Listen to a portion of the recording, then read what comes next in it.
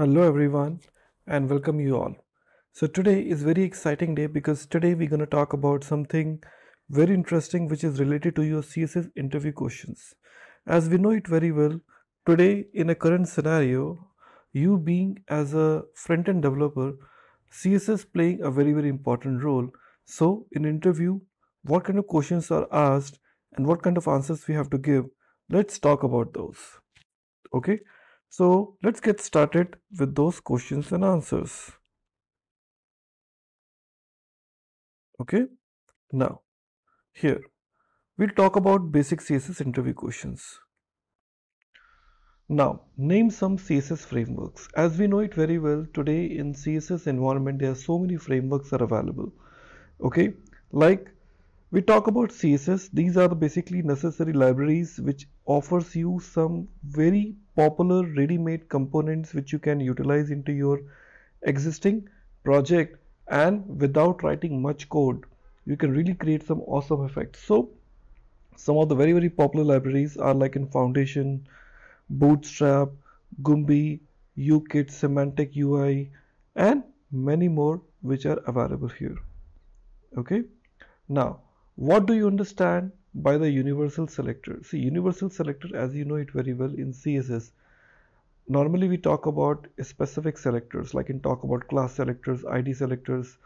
They select a specific set of elements or a specific element. When we talk about universal selectors, universal selector is matches any element types, like instead of selecting elements of a particular type. So you talk about like an asterisk where all elements irrespective of what name and what category they have it, all will be selected. Next, tell us about rule set. See, typically rule set is for the identification for selector which can be attached with other selectors. So there are normally two rule sets are available. One we talk about declaration block and we talk about selector. So declaration block contains one or more semicolons separated by declarations, set of styles which we say, and the selector is means or which particular element this CSS style will be intended for. Next, what are the elements of CSS box model? Okay, so we know it very well. The CSS box model is all about offering you the layout, which is a part of the design element. So in CSS, we can see these elements are like in images. You talk about text. Okay, you talk about padding, which is so-called area around the content. You talk about border, talk about margin. Okay, so you talk about this CSS box model. Next, difference between CSS3 and CSS2. We know it very well. CSS has changed a lot and CSS3 has brought so many new features. So we talk about the difference. So in CSS2, so CSS splits up the different sections of code into the modules. So in CSS3, both CSS and HTML were put into the single file. In CSS3, there were no new way of writing the CSS rules. There are new view rules are available in writing a CSS rules. Normally in CSS3, it is a backward compatibility maintained by with the CSS3. But in CSS2, we do not have any backward compatibility maintained by the CSS2 here. Now, how can CSS be integrated into the HTML page? Like, in order to utilize this, we always use a style sheet. We use style tag. Okay, so multiple options are available. One, we talk about using the style tag in a head section. Else we talk about inline styling with an element itself. Or third, we talk about external style sheet which you can link it with your current HTML page, which anyways enforce reusability. Coming back, what is the RGB stream? So RGB stands for red, green and blue. So it represents a color in CSS. So they are basically starting with the color number 0 goes till 256. Next, what is the purpose of developing a CSS? Okay, the main purpose of developing a CSS to basically offer the visual appearance to give the better look and feel to your code, so that your HTML will offer only the skeleton part, but when it comes to the beautification, you talk about organization and everything, you talk about the CSS. Okay, So CSS offers the styling part of your web page which looks more attractive. So what is the difference between class and ID? See, these are the two different type of selectors are available in CSS. Class selectors and ID selectors. So class is the way of using these HTML elements. So they are not unique and have multiple elements. Where the ID is unique and it can be assigned to a single element. So with CSS, different documents can be controlled using the single style. So style can be grouped in a complex situation to offer the consistent look for the multiple HTML pages. So that is what the advantages you have it. So you can group multiple styles together and that you can reuse over the different pages to offer the consistent styling. Okay. Now we talk about some intermediate CSS interview questions. So here in the intermediate level, you will see like the first question is like what define a Z index. See, Z index is specify the stack order of the elements that overlap each other. Okay, so its default value is 0 and can take both negative and positive values. Okay, the higher the Z index value is stacked above the lower index element. So it normally takes the following value, talk about like an auto, number, initial and inherit. Next, you talk about what are the benefits of CSS Sprite. See, the main benefit of CSS Sprite is like loading a multiple image is not an issue. Okay, blinking is not seen. There's some advantages are available. Like when you talk about like one single or small images, it really takes a lot of time to download it individually. So CSS Sprite's loading multiple image is not an issue. Blinking is not seen because normally what happens, blinking happens when the image is getting loaded. So advanced downloading of asset doesn't make a place of until needed. That's the benefit of having the CSS sprites. Next, how can you target the H3 and H2 with the same styling? So you can do the comma separated. So you can see multiple elements can be targeted with using comma separated. So you use comma separated values to give the consistent style to both the elements. So name and media types allowed by CSS. So media types are basically a part of your responsiveness. Different media types are allowed like in speech, audio, visual, tactile media, continuous or paged media, grip media or bitmap or interactive media. These are all type of medias are allowed in CSS.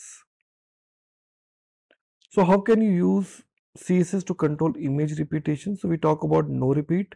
So background repeat properties which is available. So you can see background repeat none so that it would not be repeated again and again within your background. Okay, so we're talking about the next questions like about the image scrolling control. How you can control the image scrolling so that you want the image to be remain fixed and rest of the part gets scrolled. So here it is a part of your background attachment property. So here you say the background repeat, no repeat, and you see background attachment fixed. So that when you scroll down, your image is not going to be scrolled. So that is the benefit of this image control scrolling. Now, name some font related CSS attributes. So we have some options available, like you talk about font style, weight, variance, size, family. These are the font related CSS attributes. Define contextual selector. So normally in CSS, the contextual selectors allows developer to specify style of a different part of the document.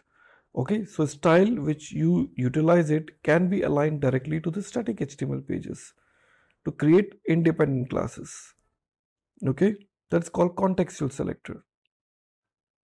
So responsive web design. Responsive web design is a web design which you want to remain consistent across multiple device screens or the different type of screen sizes, and you want to offer the better layout which doesn't looks bloated over the different websites.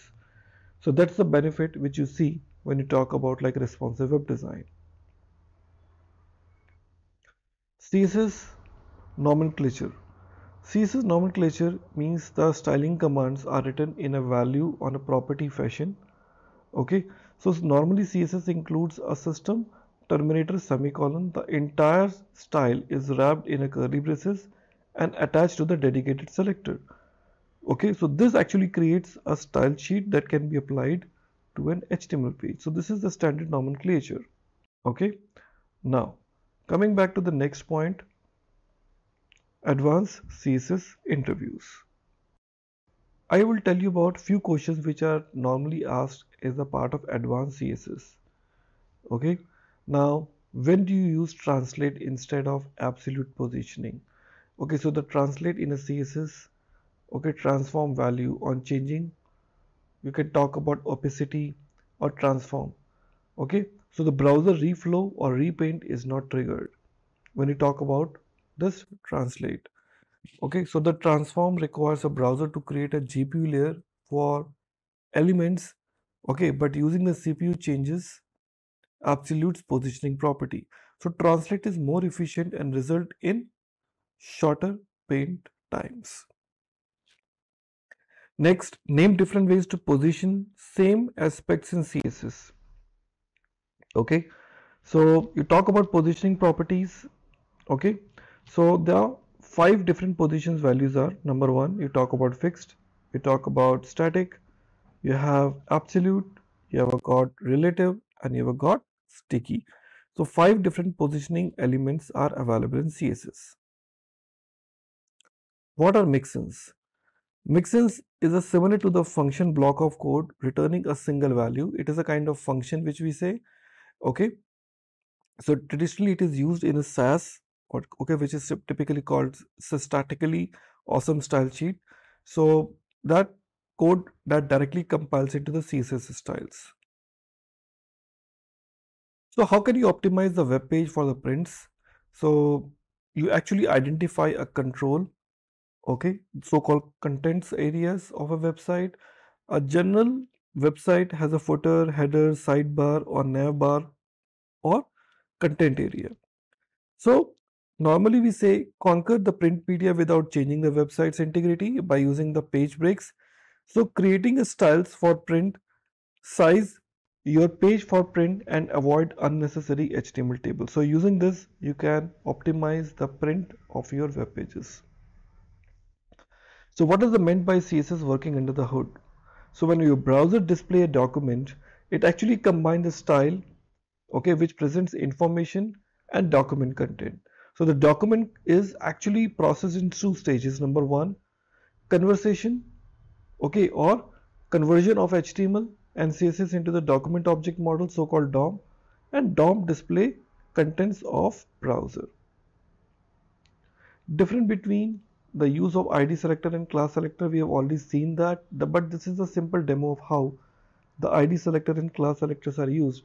The difference is all about using, so here you have a called ID which you use dot, sorry, this hash, and there you use dot.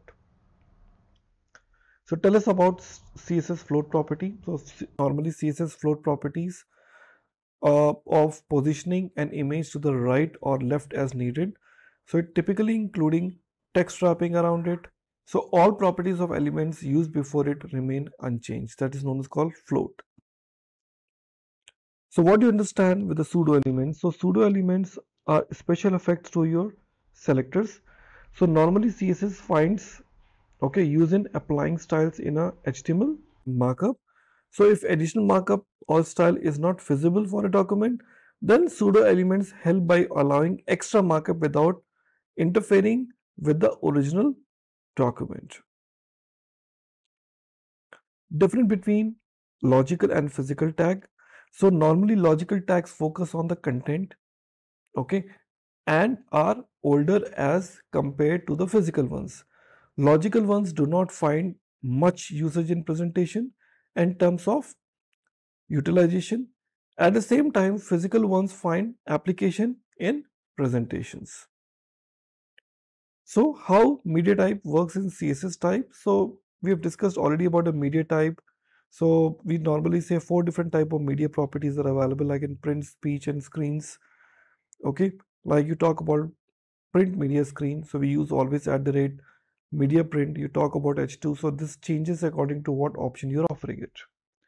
So guys, here we have multiple CSS question, and frequently our CSS interview questions are offered.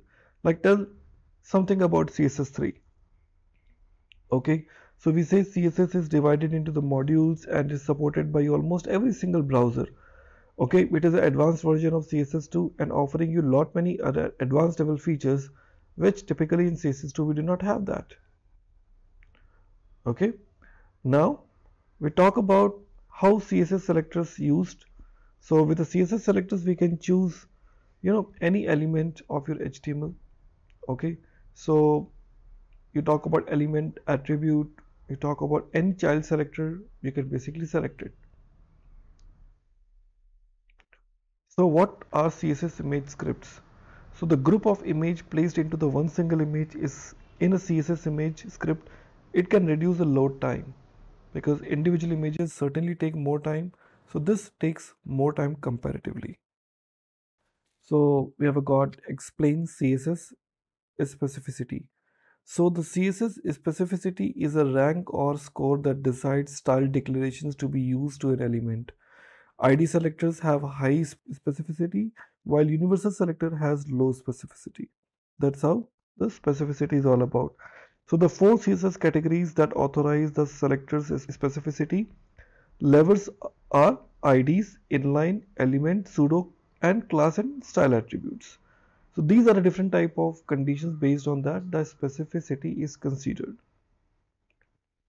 Define gradients in CSS. We know the gradient are again a CSS3 property that allows displaying the smooth transformation from one type of color to the another color. Okay, so that's really awesome technique through which you can talk about linear gradient or else you talk about radiant gradients. Two different type of gradients are used and supported. So what are the properties of flexbox? So we know flexbox are basically designed for the alignment purpose. So typical the flex boxes are flex direction. You talk about wrap, flow content, align items and the contents like that. It is once again the property of alignment. So tell us about the usage of CSS box model. So normally box model is a box binding in HTML elements that includes padding, border, margin and the actual contents for the more better alignment. So normally with the box model, you get an authority to add a border all around the elements and define space between the elements. So what are the position states in CSS?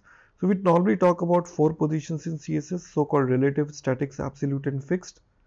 The default position is state is always static. So different between absolute and relative in CSS. So normally relative is useful for some tags in CSS. If we write like 20 pixels, then padding shift 20 pixels in a right. But when we talk about absolute, so it is absolute is relative to the non-static parent. That means if I'm talking about, if we say right 20 pixels, the result will be 20 pixels far from the right edge of the parent element. That's how the relative and absolute position is. So what is the common between class and ID? See, both class and ID used in HTML. Okay, for the CSS purpose, the ID is used as an element where the class is used as a block. Okay, so friends, thank you. These are the quick interview questions and I'm sure this will help you to get some more ideas about how to face those questions in an interview. Okay, thank you and all the best. Hi there, if you like this video, subscribe to the Simplilearn YouTube channel and click here to watch similar videos. To nerd up and get certified, click here.